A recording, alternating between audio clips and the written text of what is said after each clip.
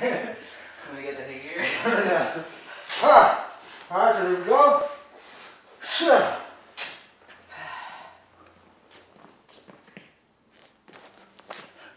Actually, I'm gonna stop it. Actually, no, it already went over. So, alright, so let's see. I could just edit that. So, let's go ahead and do it. There we go.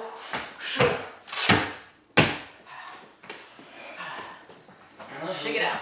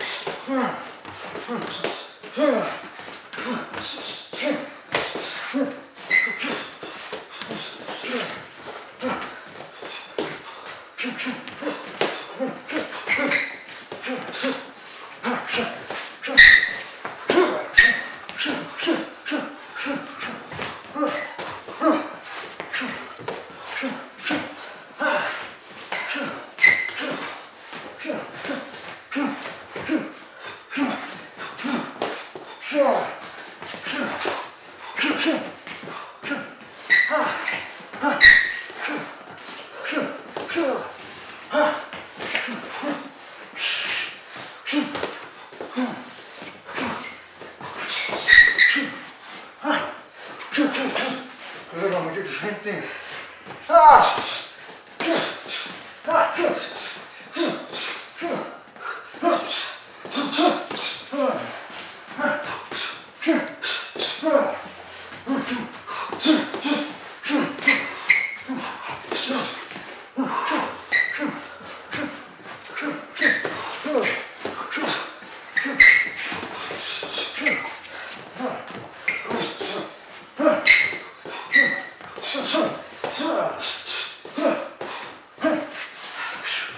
About a minute left.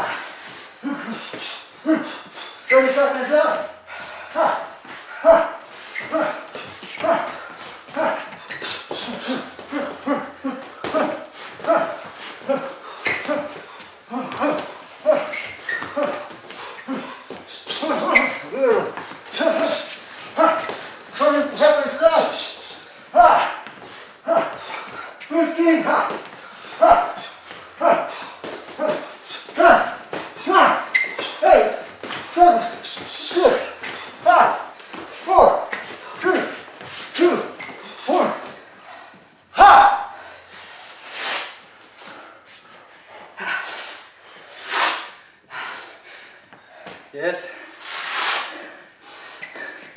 I have my mouthpiece in, which makes it 3 times more difficult. I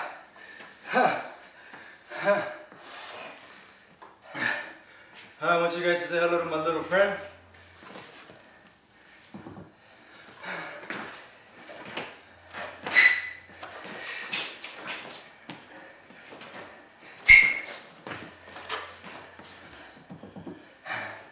Anyhow, as you can tell, I actually use her for my footwork. Alright? I punch towards her, but I still haven't hit her. But I'm just saying, so I can get used to the momentum, stuff like that, hard enough to ring with her. Alright? We're limited to creativity is what I'm getting at. Alright, and as you can see, with the sparring, only going at 20%, but it's still taxing as hell. And it allows you to do high volume. So you can really get yourself in that real rhythm of battle to where you test your true cardio, your true fortitude, all that good stuff.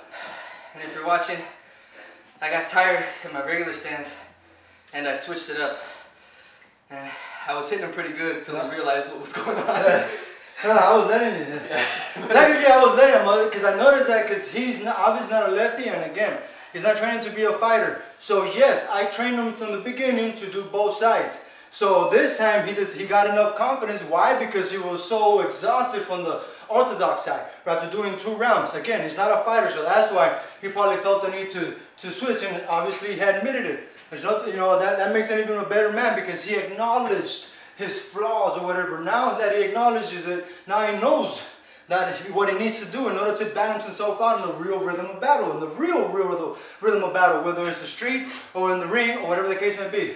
All right, but the point is that he was trying to be efficient while being proficient. All right, meaning he was using both sides, being proficient with it, and then the other thing is being efficient overall because he was switching because he was too tired with the other side. All right, I beat plenty of people like that before where they couldn't use the other side. So TKO or in the ring or TKO in the real street. All right, they just basically gave up. And I'm that honorable type where I don't, you know, try to teach that person a lesson. If they give up, and that's that. As long as they don't attack me anymore, you will not be sorry. Anyhow, so you're only limited to creativity. Pain is temporary, pride is eternal, fulfillment lasts forever. As you can see, he wanted to give. I don't know if it was over here a little bit off camera, but he kind of stopped a little bit. But as soon as I pumped him up, he's like, "Fuck this." He's not gonna be overpowered, and that's when, believe it, shortly thereafter is when he switched, and it worked for him. All right, and technically, yes, I was letting him get a little confident because I noticed he was feeling good with it. All right, he got that little second wind in a sense, and I was trying to let him get tired out, and he wouldn't. So then I was like, "Fuck this! I gotta attack back." All right, I can't give him too much confidence. All right, because I know my student pretty well. And I know that he knows how to use his second, third, fourth, fifth wind and stuff like that because, you know, we've been working a lot on breathing techniques. All right, anyhow, so as you can see, you're limited to your creativity, okay? So use your creativity to erase any limits that you think you have. All right, key word, think. All right, meaning don't think about all these limits that you might have. All right, just think of how to freaking overcome them and then just act on it. And, you know, don't be afraid of mistakes. All right, adjust your mistakes, all right? Especially if it's something new. It's technically not a mistake if you do a little slip up. Why? Because you don't know it. If you knew it and you did the slip up, yeah, it's a mistake. All right, but if you're learning it, it's not a mistake. You're just, it's the learning process, all right? So don't be afraid of mistakes. Don't fear mistakes. Fear alone. Get rid of freaking fear, all right? So, I want to give thanks to both Warrior Steve for helping us demonstrate that sparring session the first time, Warrior Demir for earlier. I got over here Warrior Abby and Warrior Bella, the one you just seen a little while ago. They also train with us, believe it or not. They pump us up. This one right here, and over here, Bella, Abby. Both women, female dogs, whatever, but they're really good at pumping. You guys should do that. Inquire your dogs. If you have kids, inquire your kids into the training, all right? Again, you're only limited to your creativity. KO method, baby. Knocking out the competition. Speak. Speak.